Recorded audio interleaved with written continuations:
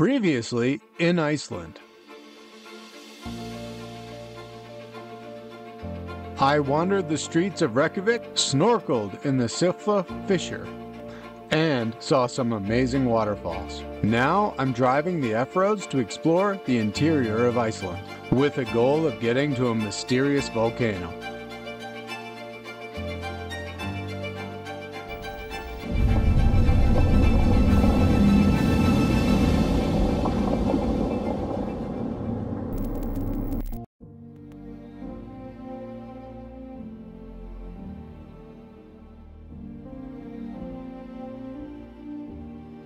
Iceland's interior is a colder, mostly uninhabited area of sand, mountains, and lava fields.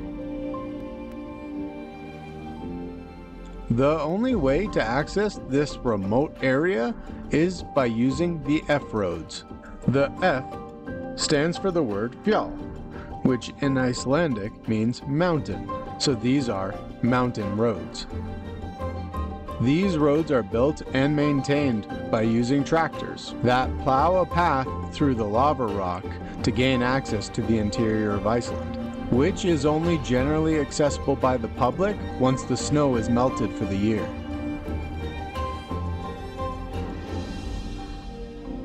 The first rule is that you must have a 4x4 capable vehicle. The country has dealt with too many tourists taking all-wheel drive or two-wheel drive vehicles onto these roads only to get stranded and ending them with a $6,000 towing fine. The second most important rule is that you must remain on the road at all times unless extreme circumstances arrive. Driving off the built paths can result in a $350,000 ISK fine.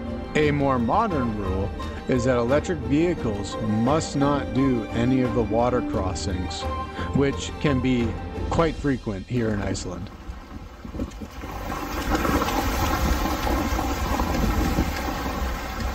As adventurers, we should respect these rules so that we can keep these roads open and continue to explore in the future.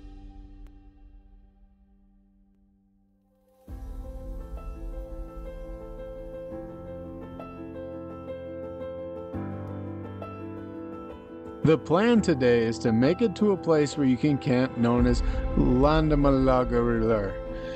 Yeah, good luck with that one. My personal goal today is to not get stuck.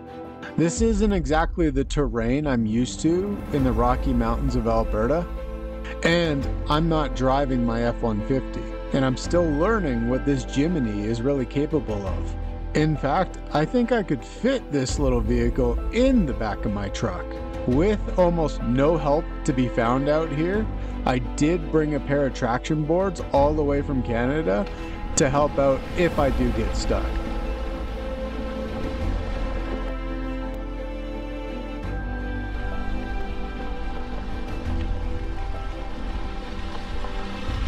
As I climb higher in elevation, the colors out here are amazing. Among the black sand of volcanic rock and the moss and different types of plants that are trying to survive this harsh climate, the colors contrast each other in a magnificent way.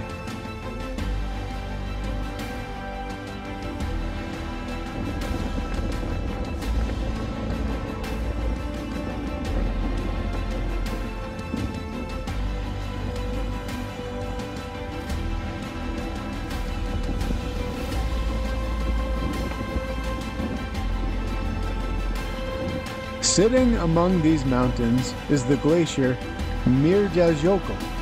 This glacier is the fourth largest ice cap in Iceland and covers 600 square kilometers or 232 square miles.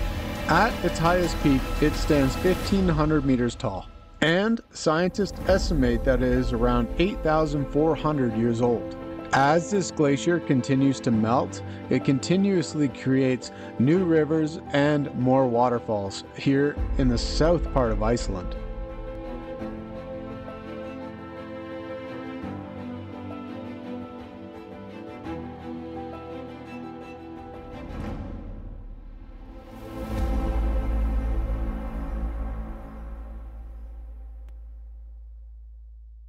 Although this landscape is amazing, there's somewhere I am desperately trying to get to, so we're going to carry on.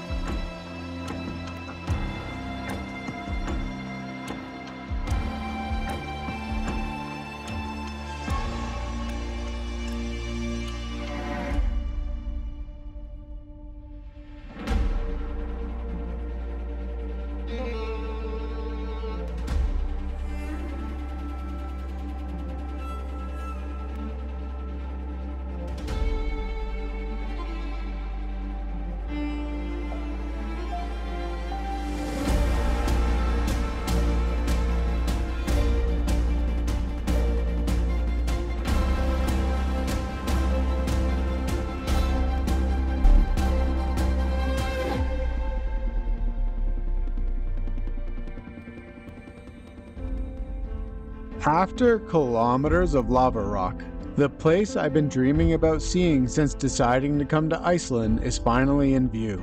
There's only one thing standing in between me and my goal, and it will become the biggest obstacle I've ever faced in the last 4 years of overlanding. Between all the rain they had this summer and the glaciers runoff, there is 100 rivers in front of me without any way of being able to judge how deep they are. Sometimes you just have to let luck take the wheel.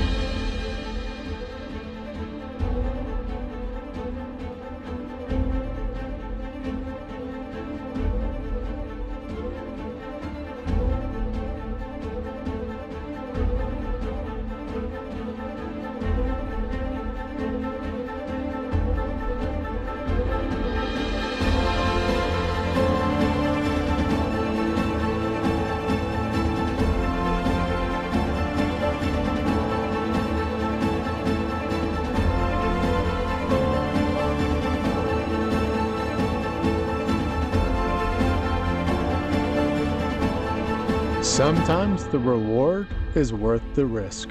This is Maelifell, standing 200 meters tall and formed 10,000 years ago when eruptions in Iceland caused the glacier's ice sheets to retreat. This mountain is amazing, surrounded by an ocean of black sand.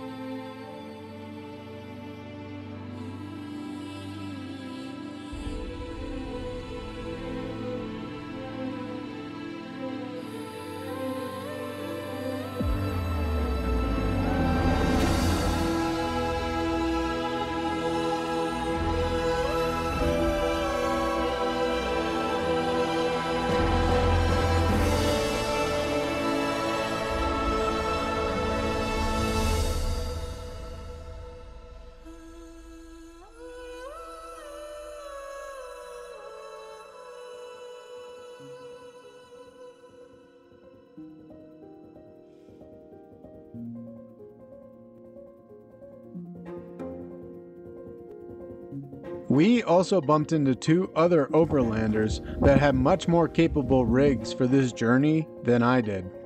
We all seemed to be traveling in the same direction, so at this point it was time to head back across the Valley of Rivers and make our way more north Tackling obstacles is a little bit easier when you know other people with capable vehicles are around. And when those vehicles belong to the locals, they can also give you some friendly advice.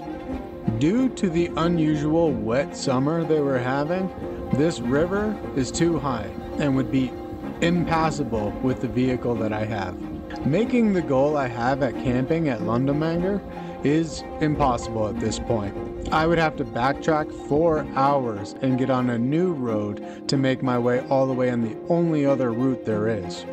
It was nice to see another Suzuki Jimny with bigger tires, a lift kit, and a snorkel kit that could achieve a river crossing like this, but my stock vehicle would simply flood the engine, and we'd be dead in the water.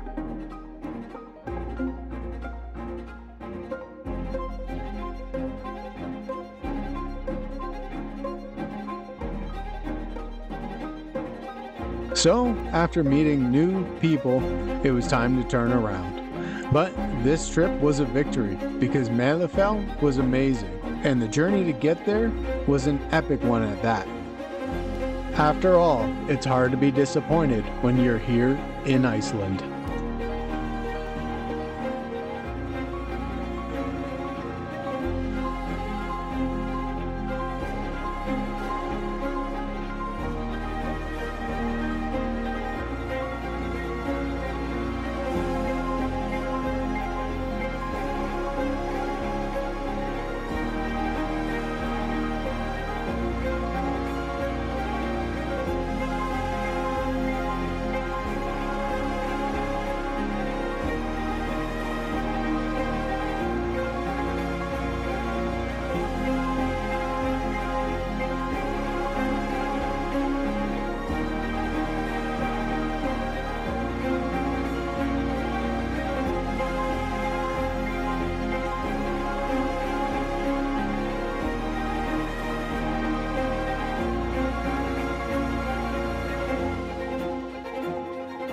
Back on the ring road, we would push east to try and get ahead of our schedule and find a new place to camp for the night.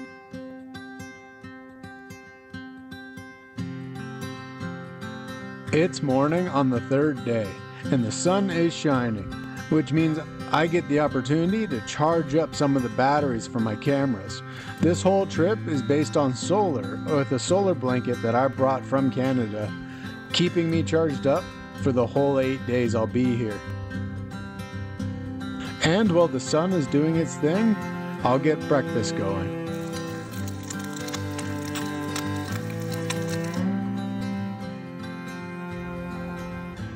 A short distance from camp, and there was a hike up to the glacier that you could see in the distance.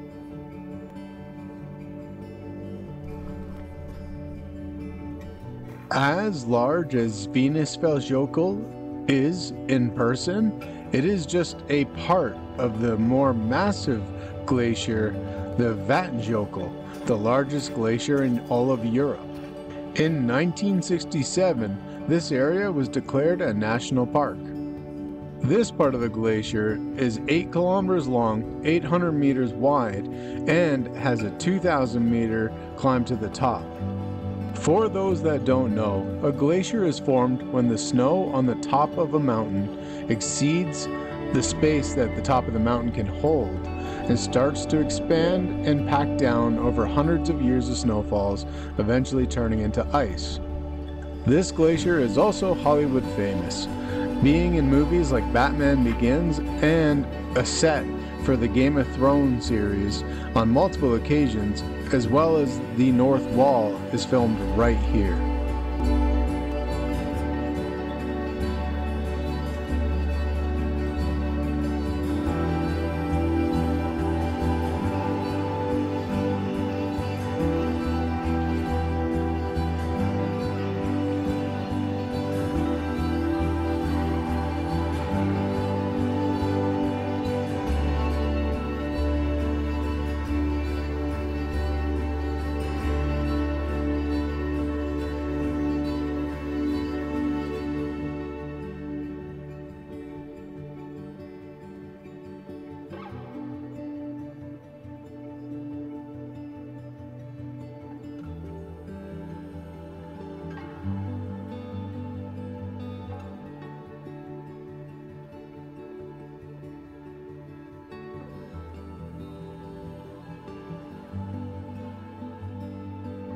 As these glaciers melt over the years, they create frozen lagoons, icebergs, and will eventually reach the ocean. And with another bucket list destination on the books, that's exactly where we're headed next, to see where these glaciers meet the ocean.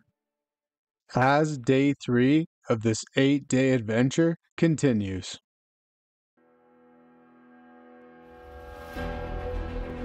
On the next episode, I'll take you to the Diamond Beach, visit a Viking village, and drive the East Coast, heading north to our next adventure.